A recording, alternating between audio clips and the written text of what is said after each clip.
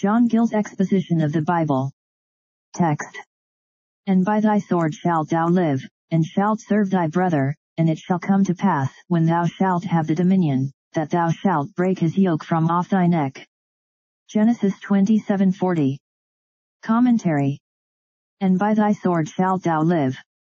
By what he could get by it, his land being so poor that he could not live upon it, but must be obliged to such methods for a livelihood, or his country being surrounded with enemies, his posterity would be obliged to defend themselves by the sword, and other weapons of war. And shalt serve thy brother. Which is the sense and language of the oracle, Genesis 25:23, and which Isaac perhaps now remembered, and had a clear understanding of it, and delivers out his prophetic blessing agreeably to it. And it shall come to pass, when thou shalt have the dominion.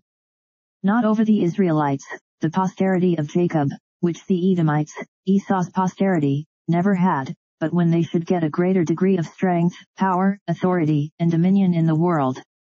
That thou shalt break his yoke from off thy neck. The Edomites should revolt from the posterity of Jacob, and shake off the yoke of bondage and subjection they had been long under, as they did in the times of Joram, king of Judah, and set up a king of their own, and continued in such a state of freedom a long time. See 2 Kings 8:20-22.